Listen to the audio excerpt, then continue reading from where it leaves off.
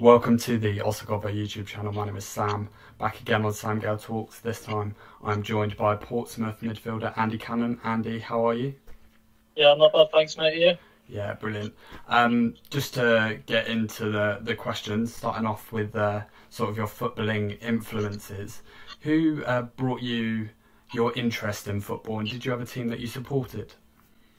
Yeah, as a kid I always grew up supporting Man City. My dad's a massive Man City fan, and he always got me into the football, and he used to take me to Main Road and stuff like that, so ever since then. Brilliant. Was there a particular player that you saw at Main Road that really stood out to you?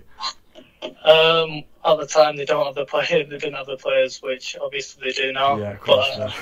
I was there watching, when Sunji, Danny Tiato and people like that was there. So Sylvan Diston, he was at Portsmouth as well. So I was there watching him as well. Brilliant. So moving on to your time at Rochdale, obviously in your youth career, what was the footballing education like there, and was you always a midfielder, or did you play in different positions?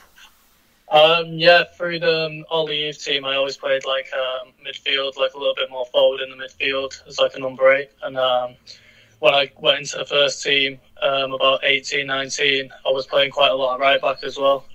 So I've been in a bit of mixed both, but I prefer the midfield position. Yeah, of course.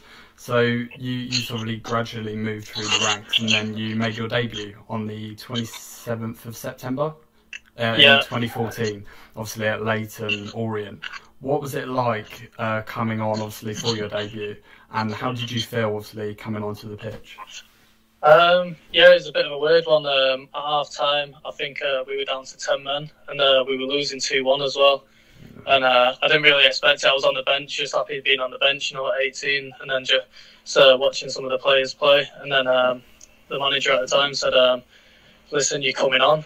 And then it was a right back spot that he wanted me to play as well. And we ended up going on to win 3-2 with 10 men from that position. So the debut for me couldn't have gone any better than which it did. So thankfully I had probably one of the best debuts I could have asked for. Oh, fantastic. You obviously... a more significant game that sort of stands out in my mind is when you played Spurs in the FA Cup, obviously a 2-2 draw. What was it like when you first found out you were playing Spurs? It was just good. We wanted one of the big Premier League teams because we were hard to get through to the 5th round, so we thought we deserved one of the teams like that. And when we found out, we was all buzzing about it. But at the time, it was concentrating on the league.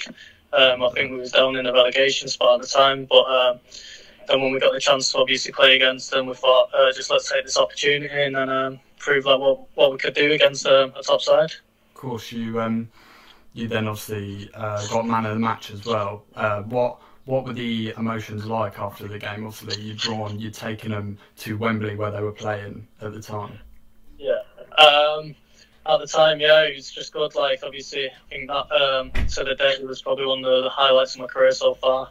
And it was just one of them days where everyone was just so happy, after I think we scored in the 93rd minute to equalise as well. And then we knew we were getting a replay at Wembley. Obviously, it would have been nice to win, but it was hard to obviously go and win against a team like that with some of the players that they had out and stuff like that. But everyone was just happy after the end of it, and it was just a great day and all, to be fair.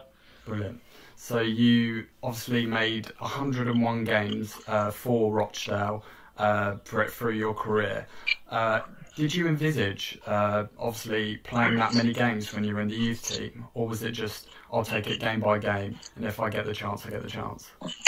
Yeah, I think it was a bit more than 101 when I worked it out properly. I don't think sometimes on is it like Wikipedia or something, it don't put out some of the cup games, and the other ones. Because when I worked it out, I was on I think I played like 130, I think maybe for them. Oh yeah. But, just going through when obviously as a youth team player, we was in the stands and we used to watch, and we was obviously wanting to be that player on the pitch. And the season we were watching when I was a second year scholar, Rochdale was in League 2 at the time, and then we seen them get promoted that year.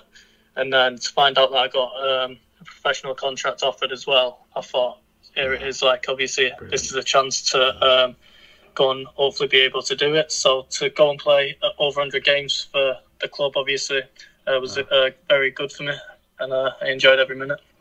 So now you after played for Rochdale, you headed to the South Coast to play for Portsmouth.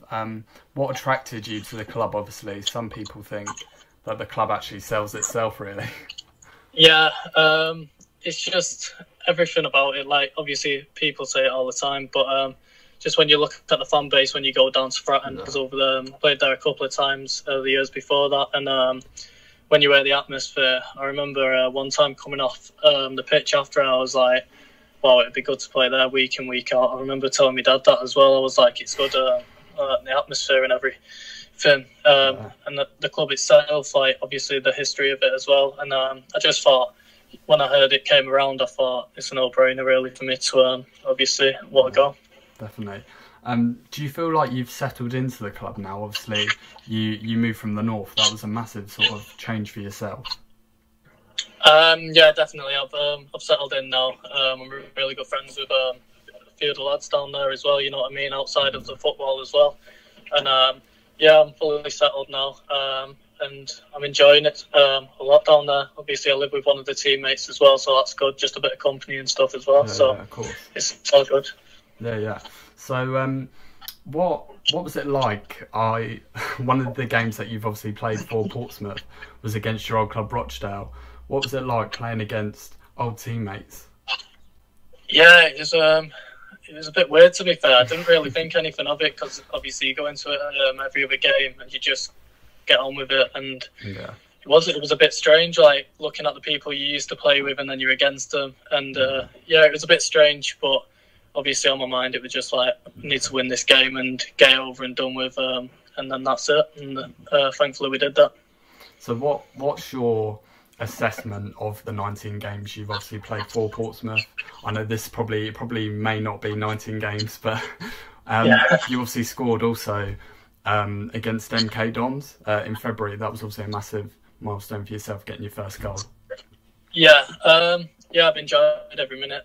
Obviously playing, you just got to give 100% all the time and stuff like that for the team, and obviously the club as it is. That's the least that you could do. And yeah, I think I've done well. And for me, scoring that goal against MK, I've been playing a bit more in the attacking position, so for me to get that off my chest, to get a goal. Obviously, I'd been out for about 3 weeks just prior to that, and to come back on the first game back after the 3-week injury within about 4 minutes, I think it was, to score. Wow! I was just happy that I went in, and then it was a good feeling. It was a great feeling. Could you explain what it's like to come out of Fratton Park? Obviously, you touched upon the fan base. It must be immense. It's like a Premier League fan base in League One. Yeah, it's crazy. It's good. Just like before the game, you're in the tunnel, and then as soon as you hear the music, and then you walk out, it's just a great feeling every time you walk out. The fans are always there. The atmosphere is always class, and it's a pleasure to just play there, to be honest. And can't really touch up on it too much, but a lot of people and big name people as well have been to the ground, and they've all said the same thing about it. So that speaks for itself, I think. Yeah, of course. Obviously, I've spoken to a couple of fans as well. Obviously, I'm not a Portsmouth fan, but I know many Portsmouth fans, and they think very, very well of you as well. They think you run 100% of the time, and which is always good news. Yeah, that's good. Yeah, like I said, 100% all the time. That's the least you can give, and then hopefully your talent can add on to that as well, and then you can impress them, and then just keep on improving all the time. Into current matters, obviously you say you live with one of your teammates. What has it been like for yourself and your family during isolation? Obviously it's quite difficult. Yeah, I'm back up north now. Obviously, I got tested positive, so I did 2 weeks isolation on my own down south. So that was tough, obviously, not being able to get out and stuff like that. Definitely. But I've come back up north to be with my family and that. And it's just nice to be spending time with them every day. And it's just good, like, appreciating the little things which some people took for granted and stuff. And it's just good to be back home, to be honest. But It's a bit strange feeling knowing that you should be in the season, because we want to get the season finished off as well. So it's a bit of a strange one. Obviously, I don't think anyone's ever seen anything like this before, what's happening right now, but hopefully it's all coming better soon. What's the maintaining your fitness like? Obviously, it must be crazy, obviously, with the unpredictability of whether the season will actually even come back. Yeah, it's tough. Obviously, after a few weeks, you start. How was it like today, for example? And I was on the field and I was doing fitness on there, and I think it's just more of like a mental battle now, knowing that you've just got to keep on ticking yourself over and making sure that you're right for if the season gets called back on, and you just got to keep on thinking of the moments why you're doing this and keep on pushing yourself, and don't have a slack off if you want a day off. Just make sure you get up and do something, even though, like I said, it's just a mental battle right now after a few weeks without really a football or anything. You just want to get back into it. So I'm keeping myself positive, and there's a lot of things that I'm doing outside it.